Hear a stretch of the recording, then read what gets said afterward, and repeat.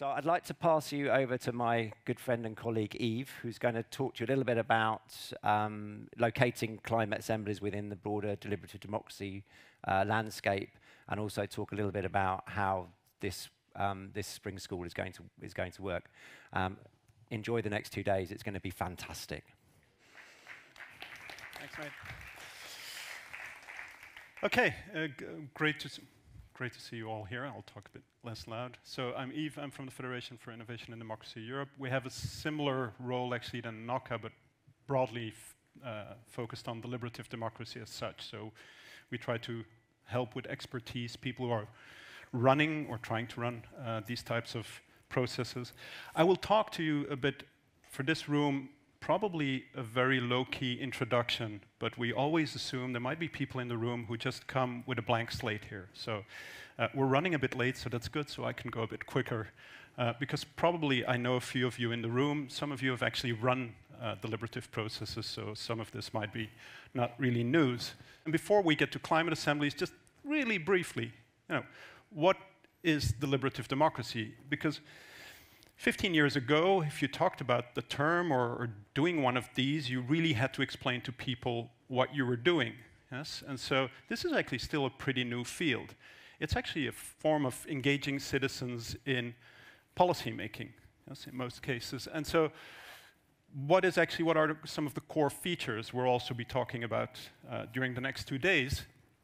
A brief reminder of what it is it's actually based in 2 big blocks of characteristics. One being the first, but I'll talk about the second block first, it is a procedure of engaging citizens, but you can also do it with stakeholders, that is very deep and qualitative. Yes? It is actually a way of working with your members where you give them a clear task and mandate. Yes? You give a clear question, a clear task to the people in the room to resolve or to bring recommendations for. You give them a mandate. You will tell them what you will do with the work they will do. Yes? So very much different than from, let's say, an open call in a town hall meeting. Or you give them a lot of time. That's also very different from, for example, quick online engagement or a 2-hour town hall meeting.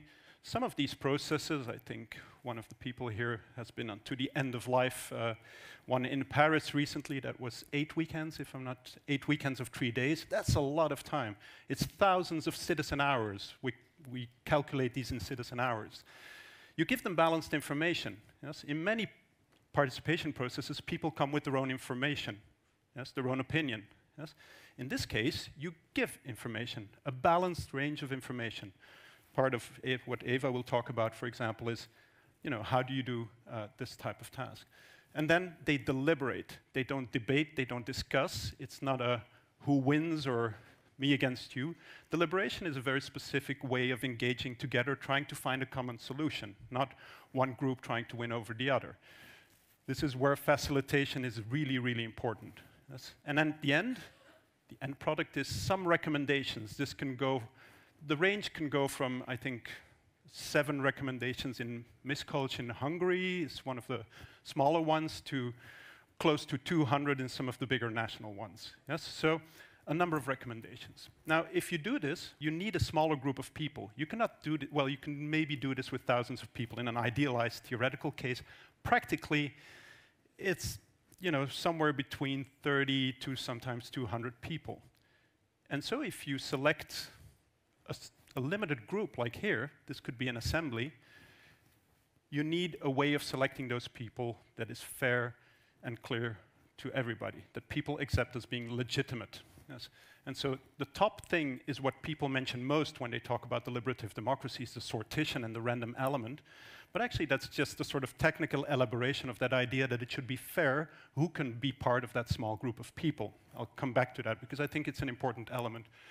So what are then climate assemblies? Well, if this is deliberative democracy and citizen assemblies or citizen juries in a different form, then climate assemblies are bringing together everyday people selected by what we call a democratic lottery to learn, deliberate, and make recommendations on aspects of the climate crisis.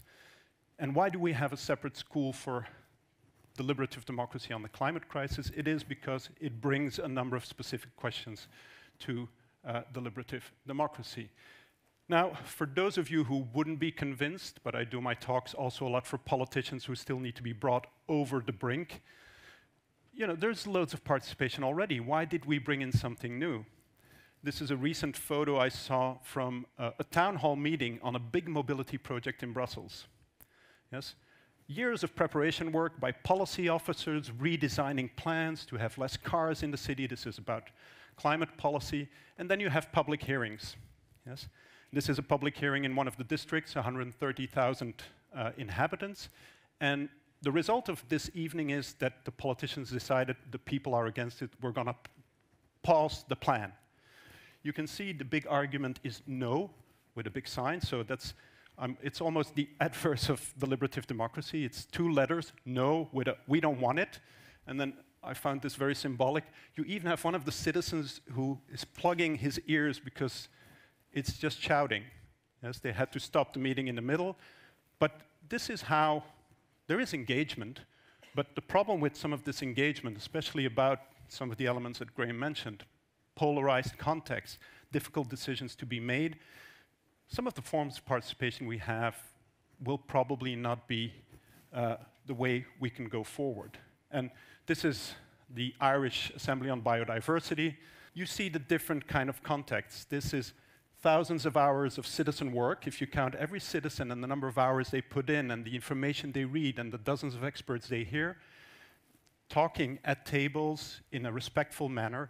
So there is a lot of participation already, but we need new forms of bringing citizens in, because without citizens, and this is not only climate, most politicians off mic will agree that they can't do the job alone anymore. You cannot say between elections we're not bringing citizens in anymore. And so this is thinking about new ways to bring citizens in. And what I like to emphasize always, and now this is to this field, is we do a trade-off. Yes, we are pro-deliberative democracy, but we actually kind of infringe on one of the normal principles of participation, the first one. We say it's not open. And we sometimes forget this as proponents from deliberative democracy, because we know our thing and we like our thing, but it is really saying we're going to set a citizen participation process up where only 60 people can be part of. Yes? So we actually close the room. Yes? We say we do this trade-off because we can deliver so much more on all the other stuff. Public judgment, not public opinion, less polarized, etc. But so it is a trade-off, and this means that if you close one, we need to think how we can deliver as much as possible on the other. Yes? So the other one's, you know, fair, everyone should have an equal chance, democratic lotteries. It's transparent, not always the case. Rule-based, deliberative democracy is based around really procedure, long preparation, rule books, scenarios, and representative. If you look back at the photo from the mobility thing, actually it's almost all men. Yes? But I took it from a media clip where it said, citizens are against. Yes? But who are those citizens? Middle-aged men with a car who were unhappy, I think. Well, I'm making a bit of a paraphrase, but a lot of them, I think, were. But that's the public, the citizens. What we say is we close off this thing, but we can deliver much more on these other things. But so we really need to work on delivering them then. Now, why do we do this trade-off? Because we say it can deliver better democracy. Yes? What we think it can deliver is, for example, more robust and ambitious climate policies. And this is, by the way, the first one is a bit of a tricky one if you think about the deliberative democracy field. There are some people who've been in this field for a while. Normally, in deliberative democracy, we never advocate for deliberative democracy because it will deliver a certain result. Yes? Climate is one of the few where we say we kind of want these procedures because they will deliver better climate policy. Yes? So if you look again at what we call public opinion, what we in the deliberative field put next to that is public judgment. Yes? And there is also research and experience supporting that, but you will have more robust and qualitative recommendations for policy. We can break some political deadlocks. Electoral cycles, elections, they put people who are in politics in a bind. And actually, again, if some of you talk off mic or know a friend or that is in politics, very often politicians don't like that themselves, but they are kind of locked into electoral battles, electoral cycles. They need to think about re-election, they need to think about the party, etc. And so putting something next to that can break some of that political deadlock. It will increase confidence and willingness of political leaders to act on climate, but also on other fields. Yes, we're focusing here on climate, but deliberative processes, well run with a high level of legitimacy, if they come to conclusions that are bold and qualitative, citizens will stand next to the politician when they announce some of these measures. Yes, and so it gives a higher legitimacy. Increased legitimacy and public acceptance of social action on climate. If people look at the photo of your assembly and see, like, somebody like me was part of that, and in a very respectful, long, informative, qualitative way, has been part of this process, that gives a high legitimacy. Yes? So, especially as transitions begin to impact people more directly, tough choices will need to be made, and we've seen this also in some of the ethical topics, yes, outside of climate. So again, the end-of-life one in France, euthanasia, very difficult decision. Seeing that 185 citizens for weekends and weekends on end, listening to everybody come to this certain decision, it also means for the outside public, if they really perceive this as a legitimate way of working, it'll increase the legitimacy of tough choices. And then a more climate-aware and politically confident citizenry. Yes. Now, a number of, and I'm going to go for this room, not too long, but again, I still talk to people for whom this is completely new and revolutionary. So, some more benefits for the deliberative democracy in general, and these come from an OECD report that some of us have been part in writing on good governance. You make governance more inclusive. What we sometimes forget is how many people are not in the room in many forms of participation. I was recently part of an expert group on an online consultation, and in the end, the data showed 80% of the participants were men, and close to 80% had a university degree. That is not inclusive. If we take decisions as participation based on these forms of participation, we're really excluding a lot of citizens from giving voice. Yes, so we have a much more diverse group of people. Comes with a lot of difficulty. Yes, the practitioners here in the room or who have done facilitation, it really means adapting to making that inclusion also work. Bringing people just in the room is not sufficient and having them sit on a chair. So it's work. You strengthen the integrity and you can prevent corruption. I also talk to sometimes people who are in countries where this really matters. Yes? Transparency, openness of information. We know that stakeholders talk to politicians, but we don't always know what they say when they're in the room. Yes? Even if there is a transparency register, you know that XYZ talk to politician XYZ. Yes? If there is already a transparency register. You have no clue what the arguments were or what was said or what. In a deliberative process, all of this is done on stage, publicly. Yes? And so in some countries, really there is an importance of transparency as such being the important element of a deliberative process. I've already mentioned this. It can help counteract polarization and disinformation because think again about those citizens in the room for the 130,000. Approximately 300 people can fit in that room, in that city hall. Who is there? It is your strongly angry people. It's the one who want to throw bricks. And they should still have an avenue to vent that, but they shouldn't guide the decisions. Yes? And at this moment, a lot of public space is for those who are angry.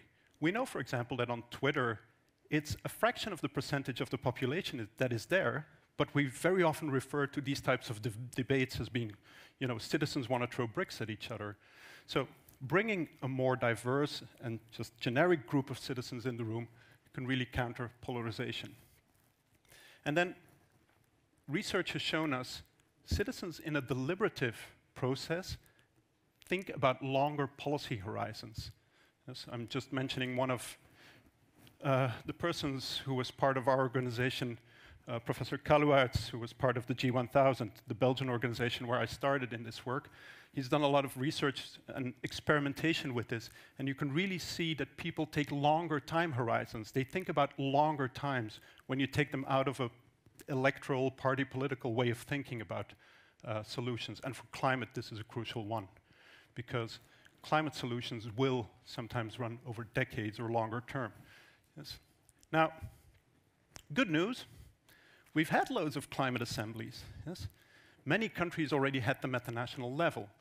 Yes? So you can see, I'm not going to name them all. I think we have people involved in 6 of these national assemblies. Some were more ambitious, some were longer, some were shorter. But we have some experience, and this also means we have a sort of first lessons we can draw from the first iteration of these.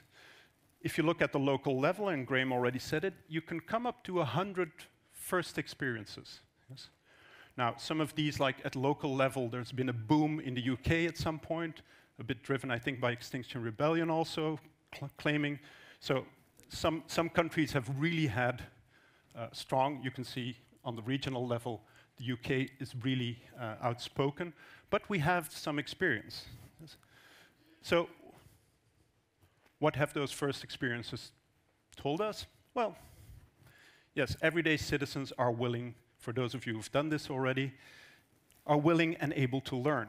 Yes? They will deliberate, they will not throw bricks at each other, and they will come to robust recommendations for climate policy. Yes? They are very often more progressive. Yes? Some visible cases like the French, Scottish Assembly have come up with recommendations that visibly were more progressive than current policy. But, and this is part of the lessons learned, we'll also talk about this, Graham amongst others has a session on linking it much more to policy. Impact has been limited. Yes? There has been some impact, but it hasn't been the complete turnover of climate policy in all the places these have done in one go. Now, if you think about impact, we think mostly about the top of these 4. It's policy, yes? Our first idea of impact is it changes a law, it changes a plan, yes, or a climate plan of a city. But actually, we can look at this more broadly, yes? For example, some of the impact, a lot of work of KNOCA has shown, is on institutions. Yes, some of the impact might be a bit slower, but long-term, that institutions start thinking about citizen engagement on climate differently. Yes? So that there is also a change in recognizing after that first iteration, this wasn't perfect, but actually this is a valuable way of working with citizens, and so institutional change happens.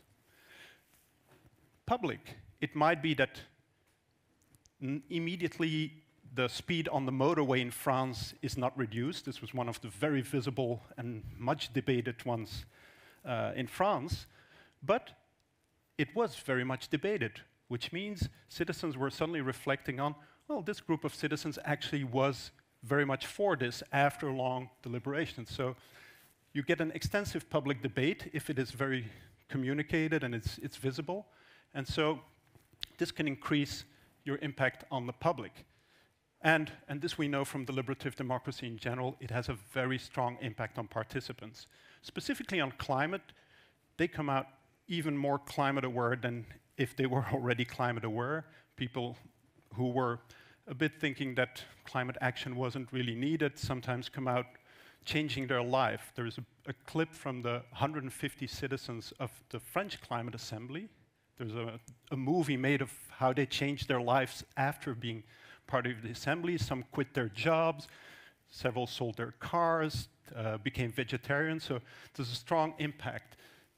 And even on some expert speakers, a beautiful example I know from one of the KNOCA learning calls was the person who did the Austrian one, saying that some of the experts talking to the citizens then started going to demonstrations of citizens for climate, or becoming media spokespersons at those demonstrations. They wouldn't glue themselves to the motorway, but they would stand next to those who did, and then justify why what these citizens were doing. So they became actually a bit activist experts by being part of the assembly. So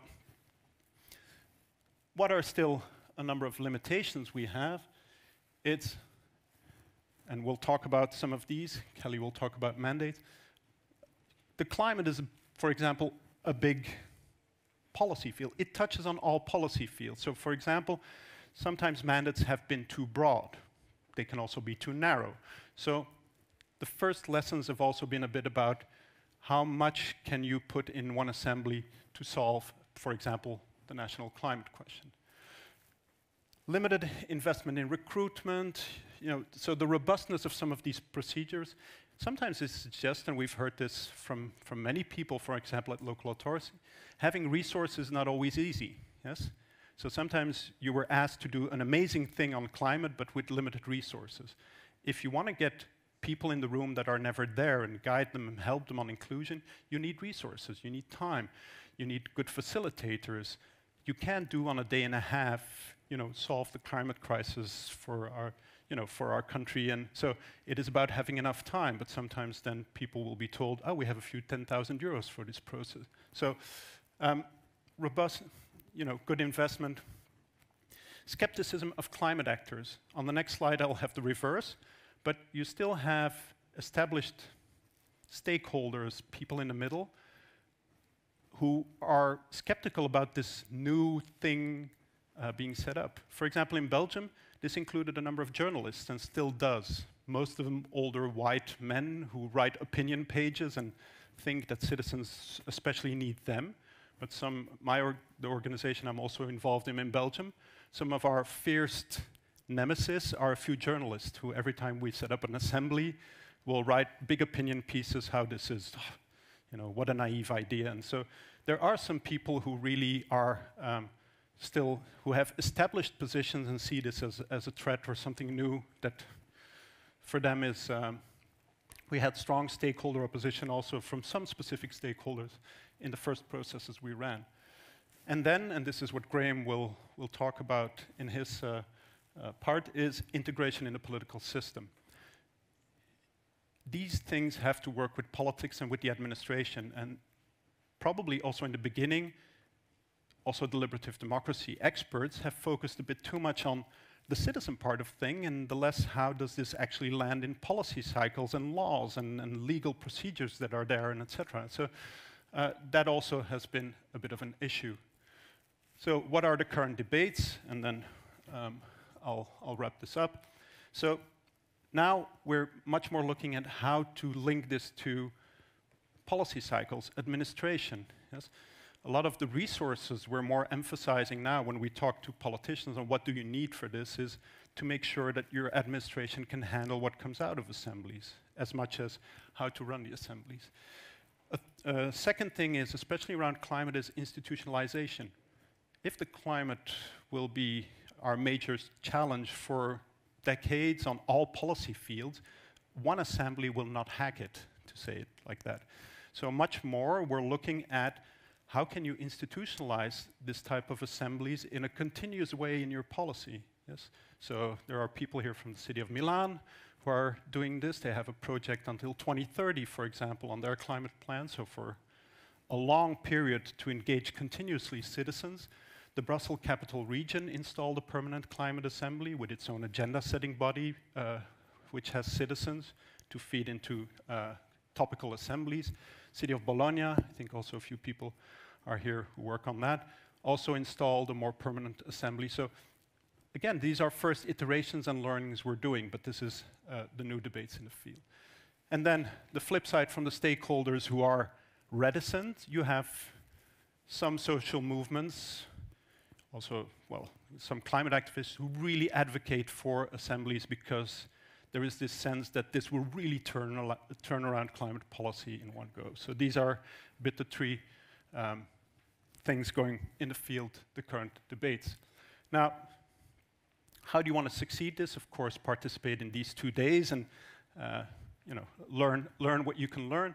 But what I would say very briefly, first of all, ambition. And again, this is a talk I also often do for politicians, but if you do them, have some ambition. Even if it's small, that's my thing between brackets. Sometimes you don't have all the coalition partners along, or some people in your administration, if you're a policy officer, are like, oh, are you doing this? So, we are easy talking from the stage, but try to be ambitious in the thing, in the little, even if this is a smaller thing, and then build on that. Your first iteration might not be perfect, might not be immediately cross-party or the big thing, but have ambition or try to be ambitious as far as you can go, and then shift gears. Very often, just showing that something works is the best advocacy for a more, a broader, more ambitious second round.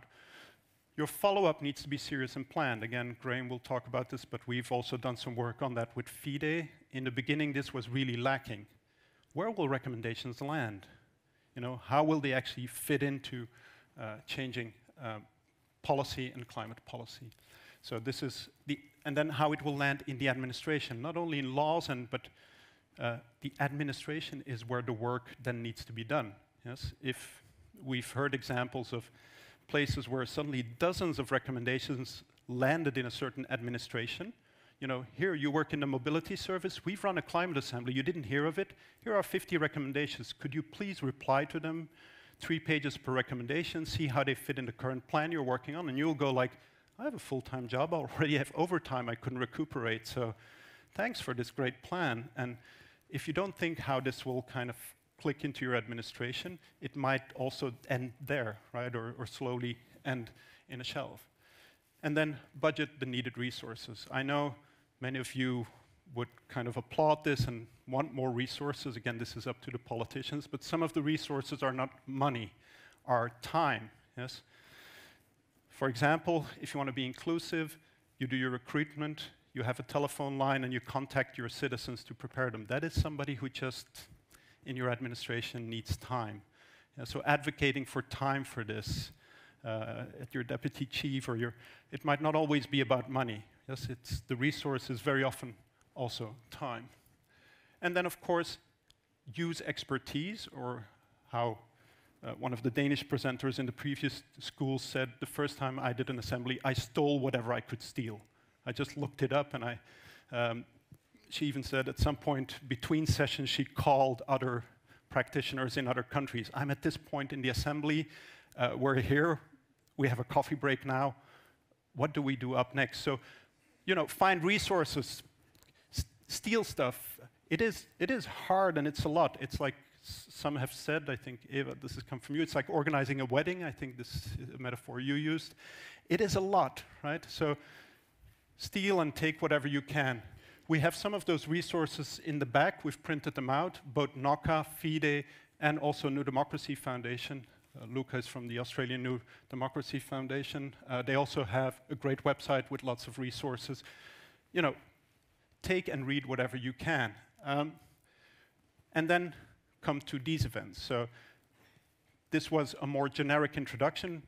All the other sessions will be much more topical. So we'll have 2 types, Graham already said this, we'll have 2 types of sessions. We'll have more broad